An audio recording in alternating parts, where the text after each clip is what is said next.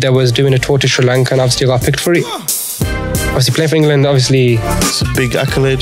Proud moment because you're playing your sport for your country. National, yeah. So I spoke to my family, whatever. They was like, yeah, that's fine.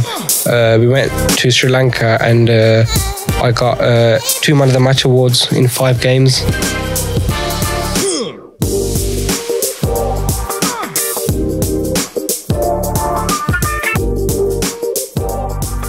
Welcome to the next episode of Punchline Podcast. We're here at the Windmill HQ. Our new guest today is Raja Shazeb, a talented athlete with multiple skills. We're going to bounce in straight away. Thanks for having me today. Contacted me last week and I was buzzing to get here. Okay, so we're going to go into what your talents are first. So I'm a cricketer. I play cricket. Played from a young age. My father used to play cricket and I obviously used to go watch him. From there, really, I picked up and I wanted to play a bit more competitive cricket than just local and stuff like that. So I played cricket at a club called West Bromwich Dartmouth Cricket Club. Is that a local club? Yeah, it's local. It's not too far from here. It's in West Brom, right across Albion Football Ground. It's a big ground. It's all right. It's in the Birmingham Prem, so it's a lovely ground. Nice people, great staff and everything. Coaching and stuff like that are very good. So that was only down the road from me. Well, I first started, I used to go to a cricket centre in Hockley. I just used to go train there and I used to play no games. It's called netting. So in the winter you'd go there and net because obviously in the winter you can't go outside. So from there, the uncle that used to own that centre, he signed me up for West Bromwich Dartmouth Cricket Club. I was about 7 years old, 8 years old. And plus it wasn't too far from my house. It was only up the road. So I went there, played age group cricket and stuff like that there. And then my school PE teacher once said to me that, are you playing any county cricket or apart from club and stuff like that? And I was like, not really. He goes, would you be interested in playing county level cricket if we put you through in a trial? And I was buzzing. I was like, yeah, that's fine. So my parents didn't have a clue about it. So I done everything behind closed doors. I was about 14, 15 years old. So I took a trial with Warwickshire and I got selected. So I was playing age group cricket there for a few years. But before that, when I was about 10, 11 years old, I trialled for Warwickshire before through the uncle that I used to go training with before I started for West Brom. And So what's the place called where you trained, the netting place? I don't know what it's called. It never had no name. It was just like a unit. It's like an academy or something? Or? It wasn't an academy. It was just like a big unit and it had 2 cricket nets in there. And this uncle, what was he, a coach? He was a qualified coach. He used to do that as a part-time. Someone recommended him to my dad for me to go there, just train there. Okay. See what he says and stuff like that because we didn't really have the right links at that time. So obviously I went there, started, but with him I went to a trial when I was about 10, 11 years old. And I obviously didn't get selected because I was a bit overweight and I wasn't that fit and I wasn't probably good enough. The trial? Yeah. What do you do at a trial? To give you a letter, they invite you. So what happens is someone has to nominate you.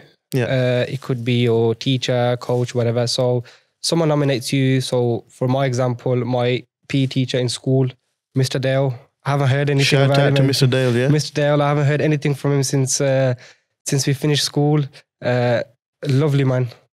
Supported me, helped me like a lot. He was like a mentor for me. I think generally teachers back in the day were a bit more cool and a bit more... Yeah, 100%. Well, I can't say about nowadays because I'm not in school, but just from the results and the reports we get from kids in the boxing club, yeah, we get told that some teachers are... Some teachers are like family.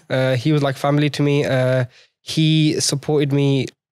Like you can tell when someone likes you as a student. Genuinely, yeah. And you respect them. He was supposed to be leaving school when I was in year 10, but he said he was going to stay for our year. He was nice like that. So he stayed an extra year for us. And when we left secondary school, after we got our GCSE results, he left at the same time with us. Okay. And I haven't really got much contact with him now, but hopefully if he's watching this or if anyone knows Mr. Dale, please get in touch. So we get him on to interview. Yeah, man, of course. Why not? So going back to the topic about the trial. So you go to a trial, you have 3 stages. First stage, there's multiple people, about 60, 70 kids. You'll trial, there'll be like nets at Edgbaston Cricket Ground. Is that like indoor centre? Indoor the back centre. Of the ground? Yes, yeah, yes, in the indoor centre. You'll have each coach in each net with a notebook and a pad. And a pen, sorry, and he will note down the good things and the positives and the negatives. And then from there, they will see what you like. If they like you, you go through to the next stage. They'll send you a letter saying, oh, you're going to the next stage. So, you know, the first trial, when you have 60 people there, yeah, do they come from all over the country or? Can do. So mostly it's people from Birmingham, so around the Warwickshire area. Yeah, it could be Solihull, anywhere, Coventry and stuff like that. But some people trial from different cities to Birmingham so that they can maybe play for Warwickshire, or sometimes people from Birmingham will go to Leicester to try to like a different county. Yeah, to a different county and stuff like that. Now, what about the coaches that check you? Or are they from Birmingham or? They could be from anywhere. They could be ex-cricketers. They could be current professional players. They could be ex-coaches. Like, they have some sort of cricketing background so to who them. trialled you? Which was any famous cricketer or? So trialled me was I had head groundsman at Warwickshire, Steve Rouse. Okay. He was my coach. He used to be the groundsman there. He was my coach. And Kadir Ali, Moeen Ali's brother. Okay. Moeen Ali, who plays for England right now. Kadir Ali, he was my Warwickshire coach. Okay. He was also my first team captain at West Bromwich Dartmouth. And now he's a really, really good friend of mine. We are very close. And, you know, we just talk about the things that we like as he was my coach and stuff like that. So the progress. Yeah. And he's a good mentor to me as well. And he's helped me out quite a lot. Not even someone really, really close to you would help you as much as he has helped me. So he was obviously trialing me at that point. He played many years for first class cricket, different counties, and he also played England A cricket as well, and he played cricket at the top level. So having a mentor and a coach like him was really good, and you know, learning from his experiences was really fun. So, you know, the trial, going back to the trial, you know, you said there's 3 lanes. What do they actually check in the 3 lanes? Is it like every lane's different or same thing across 3 lanes? So it'll be the same thing because there's a lot of people. You're going to have to spread the kids out because it's dangerous. Do you bowl or bat? I do both. Both? Yeah, I'll bat in the middle order and I'll bowl. Whenever my captain tells me to bowl, what's your top score? In the middle order. Top score is 107. And who did you make that against? Let's name and shame them. I made that against Kidminster. No, sorry, 104 against Kidminster last year in a club game, which was... you know, for cricket fans, there's I know a little bit about cricket because I play like social level. But was that a chanceless inning or did they drop you a few times? That was actually chanceless. Yeah, chanceless. I was actually batting with my very, very good friend Shazeb Ali. He also played cricket for England under-19s. He played for Warwickshire and a bit for Northants as well. So he was batting with me while I got my 100, which was a very supporting. He's supported me quite a lot with my cricketing and employment-wise with cricket coaching and stuff like that, which obviously we'll get onto later on. So it was a happy feeling because obviously Kadir, my coach, he was there captaining me. And was it a big game or? So Birmingham Prem is the highest club level of cricket you can play in Birmingham. So current professionals, ex-professionals, ex-international players, they all be playing in that league. So it was actually a big game for us because we were just, I wouldn't say struggling, but we were in the mid-table. So we had to get some wins under our belt to slowly go up the table. But it was an innings to remember, and it was the first of many. You won the game, yeah? Yes, we won the game actually. The worst thing is knocking 100 and losing the game. Of course. But getting 100 and winning the game, it was a good feeling, man. So talk us through the innings. So let's say you're out there now, first ball. Who did you face? How did you feel? How do you settle your nerves? So it works like this. So obviously I can't remember from the top of my head, but our score was 50 for 3 or 60 for 3. I come into bat and... So, you know, we're talking about cricket, 60 for 3. Yeah. What's the format and what does that mean? So we play 50 over cricket, 10 overs per bowler. So that's 5 bowlers can bowl. You have restrictions on... field placements and how many players can go out the inner circle. So if you watch it on TV, that's a dotted circle that's close to So the dotted circle you see around the pitch is a 30-yard circle. Certain time in the game, certain players are allowed out. Yeah. So for example, in the first 10 overs, only 2 players are allowed. So what do we call that? So that's called the first power play. Power play, yeah. Okay. So at that point, that's the time for batsmen to cash in. Off. Yeah, because two players are out, less chance of getting caught and stuff like that. That's why they send the most attacking batsmen opening. And then after that, the field spreads out, and then it's more of a mental game, I reckon, because once all the players are out and your team's struggling and you play one stupid shot or do something really silly, you could put not yourself in danger, but the team in danger as well, which you don't really want, but you have to get your head screwed on. And sometimes a lot of players get chirp, meaning they will speak to you, try and distract you while you're batting. They call it sledging, yeah? Sledging, that's it. Australians are good at that. Very good. I remember watching international match. Yeah. And a cricketer from England played a shot and the bat broke. Yes. Michael Carberry in Australia. It actually said the Kookaburra on the bat. Yes. And I think Kookaburra is an Australian brand. Yes, it is. And you heard, I think it was Adam Gilchrist behind the stumps, and he said, that's not a Kookaburra, that's a Grey Nix. Okay. Because the Grey Nix is an England bat, and he's saying the quality isn't that poor. Australians love a good chat, and they're quite good at it as well. They're quite good at what they do. But obviously, if get under your skin. Yeah, if that's the way that they play, that's just the way, that's their nature. So you can't really stop them because it is allowed. It's part of the game. Yeah, especially to a certain extent, you are allowed to sledge. So when you walked out, what did anyone sledge you? I don't know why, but I get sledged quite a lot. I don't know why. I don't really sledge anyone when I'm fielding. What did they say to you? Some stuff I can't say, but you can say it in a sort of like friendly way. When I first played in the first team squad quite some time back, I played and missed a few shots like in a row, and I was only about 15 then and 16 years old then, and I didn't have much knowledge about players chirping and stuff like that, because it's never happened to me before. Environment, yeah. And I had someone bowling to me, and a grown man, and I've missed a few balls, and he goes to me, he swore, and obviously he goes to me, what are you doing here? You should be playing in your back garden. This is not where you should be playing. So after this game, go back to your garden and don't come back on a cricket pitch again, stuff like that. And you shouldn't really take it, because whatever happens on the pitch happens on the pitch, but off the pitch, everyone's good friends. What did you say to him? Nothing. I couldn't say nothing to him. Did you get scared? I didn't get scared, but I felt intimidated. I felt like, what the hell? What am I doing here? Like, if you know what I mean. Yeah. And then on the opposite side, one of the senior batters just said to me, just relax and just bat and stuff like that. So it was good, man. But it's a good learning curve. When the older lot kind of dig it into you, you start to learn and you get more mature about certain things. So that was all right, really. Did you smack him for 4 or 6 after that? To be honest with you, I didn't really. I got out in the next over, I think, on about 2-3 runs. But it's what you learn from a game. You can't always perform. When you're not performing, you got to look back and think, what do I need to do right? What do I need to do wrong? But as years have gone on, I feel more comfortable playing in that environment now. So it's quite good. So let's go back to this 100, yeah? So you come out to the square, and for those people who don't know what the square is, basically the nicely cut grass area within close proximity to the strip. The strip is what they actually bowl on, yeah? So you come out, just talk us through it. Let's see, what bat do you use? Why? So I've got a sponsor from Mars Cricket. Mars Cricket, yeah. They supply me with bats, pads, all my cricket equipment. And they're in the UK? They're in the UK. Okay. They are a very good company. Local? They are from London, I think. I think they're from London. Not too far. Yeah, not too far.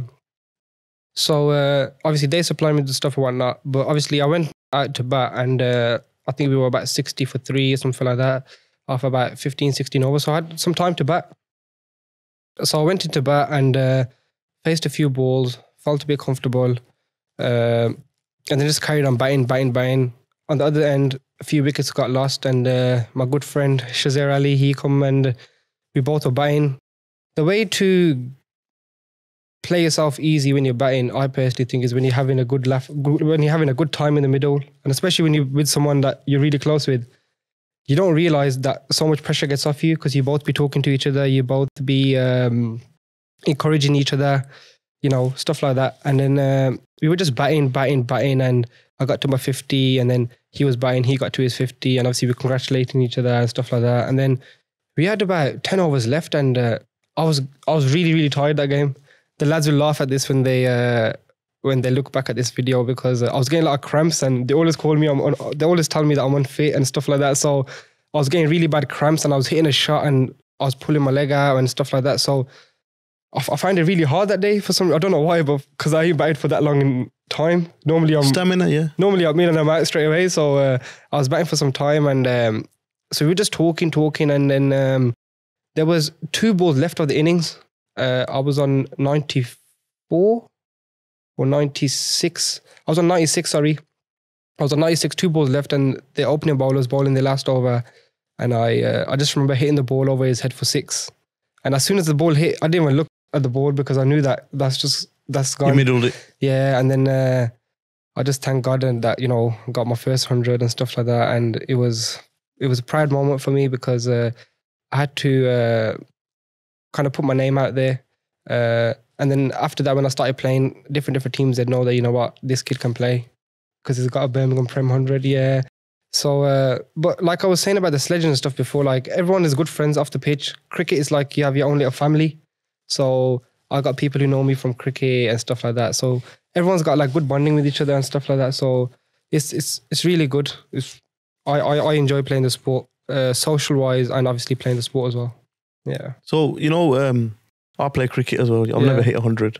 I made a few 50s, Okay. but we play a lower level, like sort of Do you social play league. Sundays, Saturdays? I've played Parks League. I've played with Okay. Harborne Cricket Club, but in the lower teams. Okay. So I've just go for a day out really. Okay. And recently, because I've lost a bit of fitness over the years, I've started to bowl spin. Okay. And I found out that Quite good at it.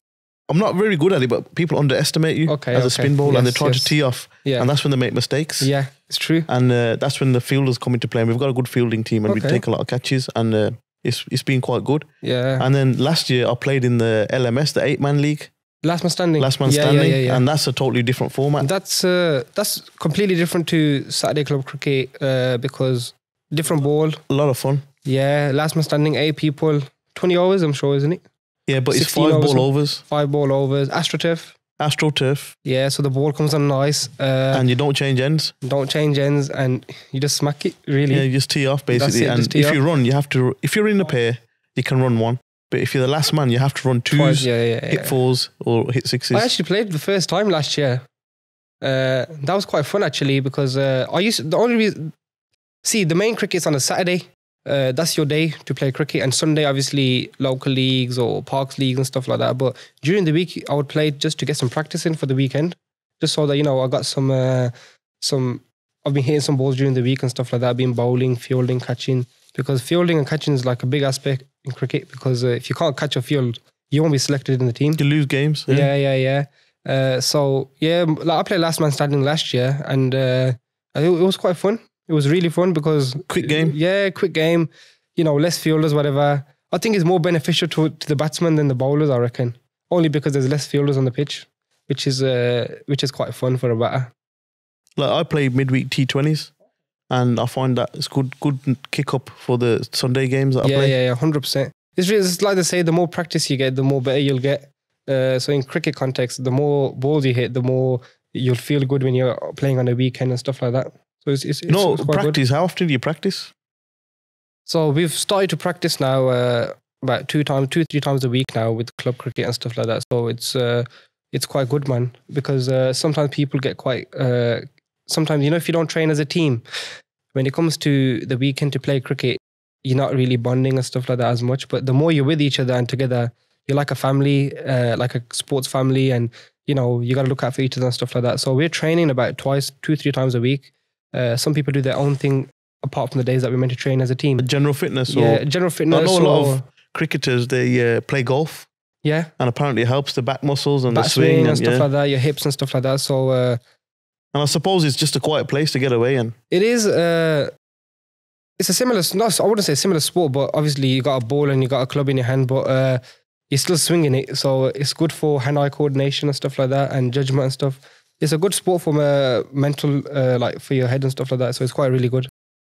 So, you know, you say you play county level. So what's the highest level you played? I played indoor cricket actually for England under 22s. I was meant to go to Australia this October for the under 22s World Cup. So there would have been countries like obviously England, India, South Africa, Australia. So the main countries that play cricket. I was supposed to go to Australia. But because obviously, because of the pandemic and stuff like that, we can't really go. So they're going to reschedule all that? They're rescheduling that. I think they've already rescheduled it for next year. So you're going to be working hard now too? Yeah. Is it going to be on TV? That's gonna be live streamed online and stuff like that. So it'll be good to watch. Yeah, 100%. Make sure you win. Yeah, hopefully, man. Hopefully, that's the aim. That's what we're hoping for. But because when I was in school, sometimes we had detentions. Yeah. And our maths teacher was a cricket enthusiast. So when we had detention, he'd be like, right, what you're gonna do for an hour is bowl, and I'm gonna bat. Oh. And it used to be a tennis ball in the gym, the school gym, and we used to all bowl. So about 5-6 of us in detention. That's a good idea. So if you don't win and you come back, we're gonna make you bowl 25 overs to us. Oh God, I'll be knackered. It's all right. Make you a better bowler and make us better batsmen. Yeah. So I went to Sri Lanka in 2017. Was this the indoor? Or, yeah, this is the England indoor setup. So talk us through indoor setup. What is the indoor setup? So it's is it 11 aside or? It's 8 aside. 8 aside. Yeah, 8 aside. You will have so you bat in pairs. Okay. 4 overs per pair. Yeah. Normal bowling and stuff. So the net would be the size of this hole here. The nets are quite tight. Yeah. So the ball bounces around. Hits it, and the ball's quite hard as well. So it's a very intense game. That game is. It's cricket, but it's like a tip and run, is it? It's not tip and run. You have to run it. If you have played 2 dot balls meaning score no runs on them, the third one you're going to have to run. And that's the opportunity to take a wicket or run out. In that game, fielding is really important. You have to be sharp. But it's a really intense game, really fun game, especially in the winter when there's no outdoor cricket going on.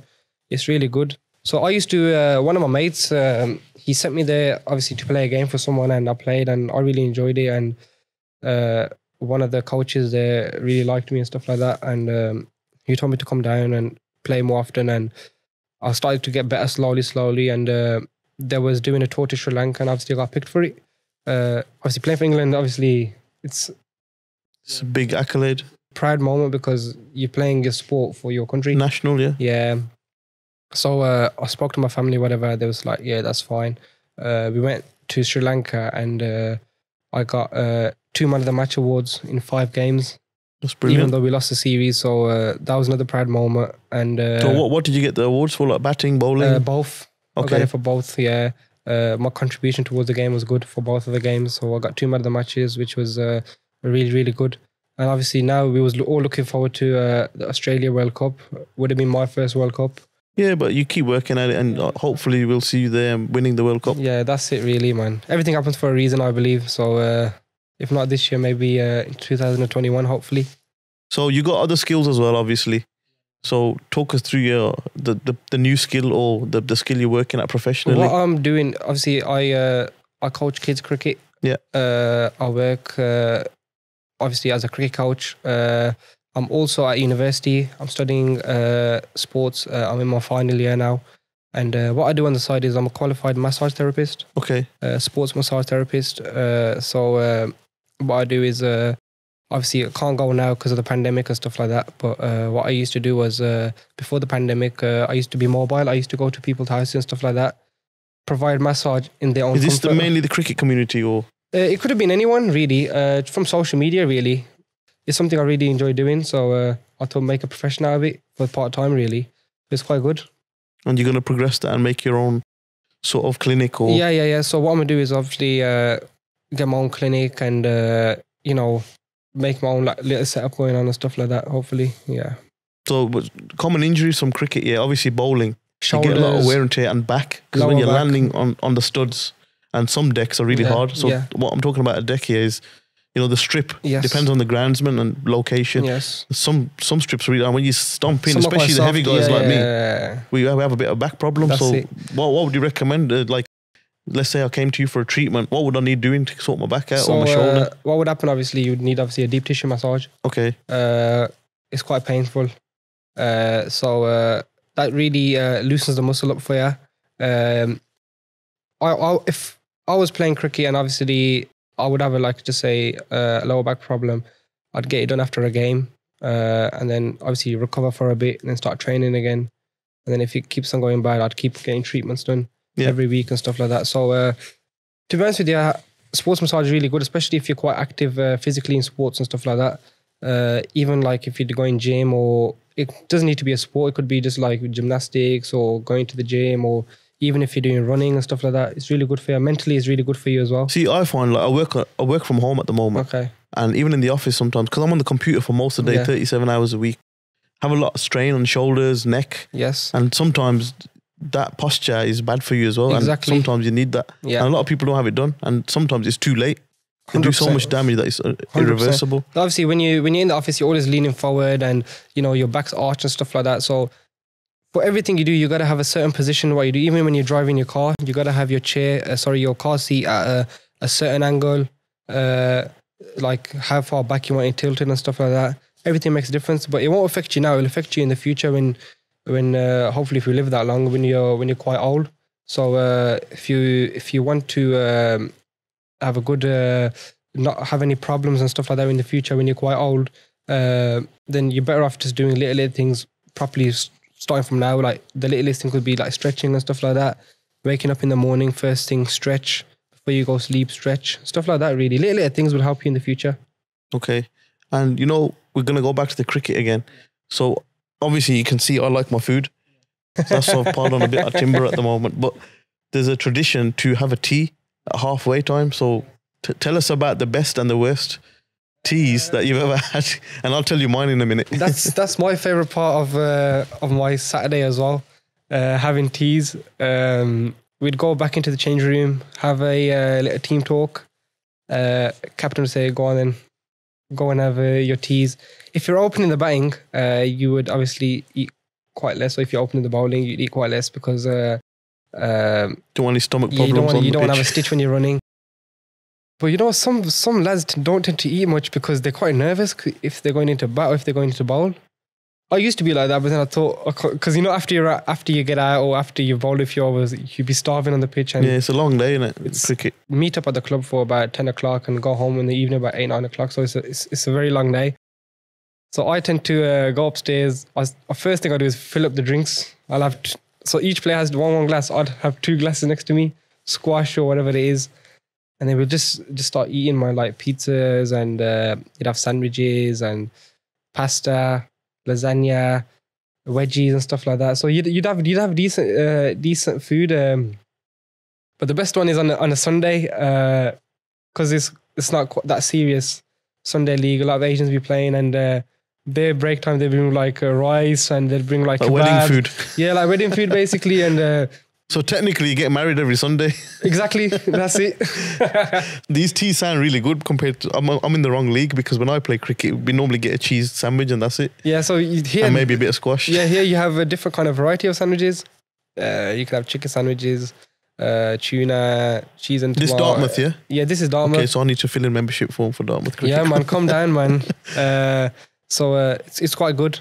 But the main thing is obviously on the day you're playing cricket, so you need to look after yourself, and you know you can't eat too much. If you eat too much, you're not going to perform. Yeah, you'll be in stitch. So I had an opportunity to do the lunch for the team once. Okay. And basically, I had a professional caterer, and like you said, they made rice, lamb biryani, kebabs, samosas, fresh salad with the pomegranate in there. Okay. Little sides like crackers with cheese on there. Okay. It was quite pricey, but it was worth it because that particular day was a lovely day. And the team we played against, I think we played them continuously for about 10 years, friendly games. And it's a good bunch of guys, a few doctors in there, a few solicitors, professionals, a few just people like me just doing average jobs. And they just said that after the lunch, we didn't want to carry on playing cricket. We just wanted to sit there and relax. What tends to happen is if you eat too much, you tend to get lazy. And if you get lazy, you're not going to perform. But since that day, I've had a lot of requests to do the tea more often. But it's a lot to organise. Like, I mean, behind the scenes in cricket, there's a lot of support staff that do all this. I think most of them do it voluntarily. Yeah, some do voluntarily, and some people actually do it as a professional as well. Yeah. I know the groundsman's got to be a professional because it's a skill in itself. That's a very hard job being a groundsman, because you got to prepare a pitch how your captain would want you to prepare the pitch for the weekend, depending on who you're playing against. So if we're playing against a team, just say next week Saturday, and they're full of spinners, you wouldn't want to use an old used pitch. You want to have a fresh pitch that if we got good seamers, good fast bowlers, that's going to benefit us. Stuff like that, really. Just little things make big differences in cricket. At one point, you could be 100 for none of 15 overs, and 4 overs later, you could be 100 for 6. So collapse. Yeah, anything can happen in that game. One ball changes a game. Yeah. One ball can change a game, so you shouldn't really give up in that kind of sport like that. Okay, we talked about the lunches and the food on the menu, and so now if somebody wants to join a cricket club, what's the process? Like, obviously with boxing, I can tell you the process. We got a governing body called England Boxing. I'm assuming the England Cricket Board is ECB is the governing body. So ECB is the main governing body for obviously cricket in England. But to join a cricket club, what you have to do is you'll have to contact the cricket club. Yeah.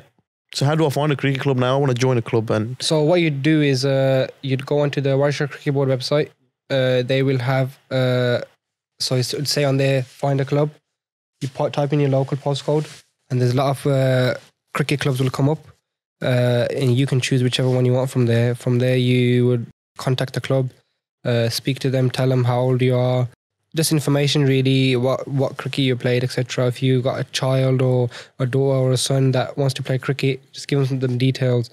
They'll invite you to some training sessions or whatever, and then you just leave it with the coaches, and the coach will do the rest.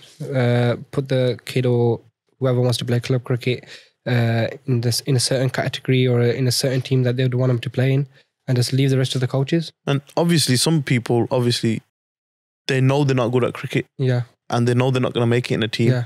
But I found that there's always clubs out there that have other opportunities like scoring, umpiring. Yeah. There's, like we said earlier, someone to do the tees. Yeah. Or just help out with general upkeep, like with the groundsman. They could do with someone who can cut the grass. Yeah. And things like that. So there's obviously... So someone who's interested in cricket and knows that, I can't play and stuff like that, there will still be opportunities for them to play. Yeah. They can still play. Like, cricket's a sport. You can play at your level. So it's not like no one's welcome. Everyone is welcome to play cricket. If someone's not good, they will still get a chance to play. But talking about jobs in cricket, there's a lot of jobs you can do in cricket on a game day, or even not on a game day. You don't need to play cricket to be a coach. You can become a coach. You can become obviously a scorer. If you got knowledge about cricket and you really enjoy, you can become an umpire. You can apply for umpire's course. You can obviously do the tees if you want. So there's different sects and different categories and jobs towards cricket as well that you can do as well. I think with local clubs, what my experience is, there's not a lot of people come to watch. So I think encouragement should be that families, friends, if you've got nothing to do in the week, just go down to the local cricket club and just help, and just spending maybe 5, 6, 7 quid in the shop or the bar, whatever you want to call it. Yeah, that will help a club prosper as well. So what we normally have in the Birmingham Prem is we have quite a lot of quite a decent amount of people coming down to watch. Okay. We have supporters that have been supporting us from years, like members, like long-term members. Like when I was a kid, I used to have people coming down, and do they all wear them ties like with the club colours? Not really, but some of them will wear like club like club clothing and stuff like that. Because the maths teacher I told you about earlier, he had the Lords tie. He was a member of Lords. Okay, the MCC is probably a member of that. So the yellow and red kind of stripes on the tie. He probably has like a season pass and stuff so like that. So like on parents' evening or posh events, whatever, he'd wear that tie and show everybody, look, I'm a member. It's like a sense of belonging for him. So obviously we'd have like loyal fans that have been supporting us from day. So we'd have a decent crowd, especially home, especially when Albion are playing. Yeah. The whole of the cricket ground is just fully packed. And do you charge entry or just let them in? No entry. They can just come in, park the car and come and watch. Do they get free parking on match day? Or? I think they do. What happens is, obviously, because we've got a bar at a cricket club, that tends to be just fully packed. Like literally packed. The whole turn over a lot of money. The whole ground is just fully packed, and it's good support because we're West Brom and they're West Brom. You're better than them though, aren't you? Yeah. Okay, so equipment wise, I've got more bats than I've probably made runs. Yeah, and every time I get sold a bat, I'm told it's the best English willow, even grains, straight grains, good pickup, double grip, etc., etc. But when you try and hit a 4, it doesn't feel very good in your hands. See, there's different levels of bats. How do you pick a bat? So personally, how I'd pick a bat is, it depends firstly, it depends on the weight. Each batter has a specific weight of a bat. And another thing that they look at is the grains on the bat. So apparently the more grains you have on the bat, the better bat it could be. But that's not always the case. Yeah, bats are quite expensive. Cricket equipment's quite expensive. It's going to be expensive because you're going to need to get the best one you can get. It's all handmade, and so it's a skill and a craft. Yeah, exactly. So You just got to pick the bat however it suits you, and hopefully it pings when the ball hits the bat, because that's the best feeling you get as a cricketer, when the ball hits the middle of the bat. The best bat I had was not an official bat, but it somehow had good grains on it. It was a Spartan, similar to Chris Gale's bat. Quite thick. Yeah, but it wasn't an official spot. It was a copy. It just had the stickers on. Okay. But the actual, for some reason, and the whole team used to use it, used to get thrown around, abused, and it just lasted the test of time. Okay. And I hit plenty of boundaries. I really enjoyed it. It wasn't too heavy. Okay. And I don't know. And then recently I spent a lot of money on a GM cricket bat, and it's absolutely awful.